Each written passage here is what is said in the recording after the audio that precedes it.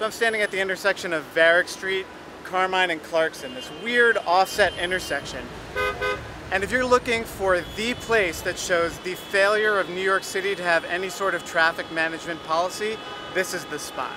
I work in this building right over here, 225 Varick, and every day it's just a complete disaster.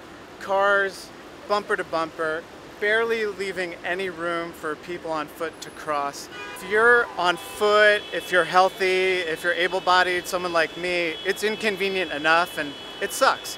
But if you're in a wheelchair, if you walk with a cane, if you're towing children, pushing a stroller, it can be pretty much impossible to cross the street at any one moment. And not just for a couple of minutes and maybe you have to go a little bit out of your way, but in every direction and for hours. It's completely unfair, and we've completely...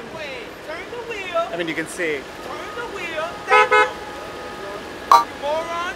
And what you see here is not the weather, right? This is predictable. This happens every day. This is a failure of policy. This is what happens when you don't charge people anything to drive through Manhattan.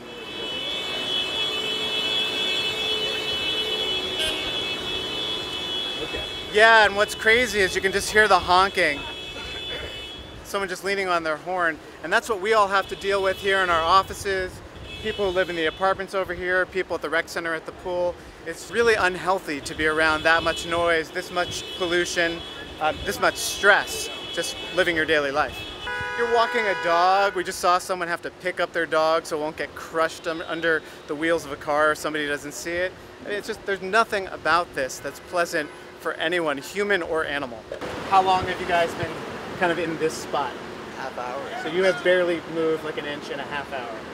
I've been working right here on the corner. I had no choice. I was parked here. When we talk about congestion pricing and we hear people say that it's a tax on the working class New Yorkers, I mean, how much is anybody's time worth? Would you pay $4, $5 so that you could move a little faster? If you're sitting in traffic and you're moving 3 inches in a half hour, no joke, I'd imagine that's worth a few dollars to you if you're a contractor, if you're trying to get home from work.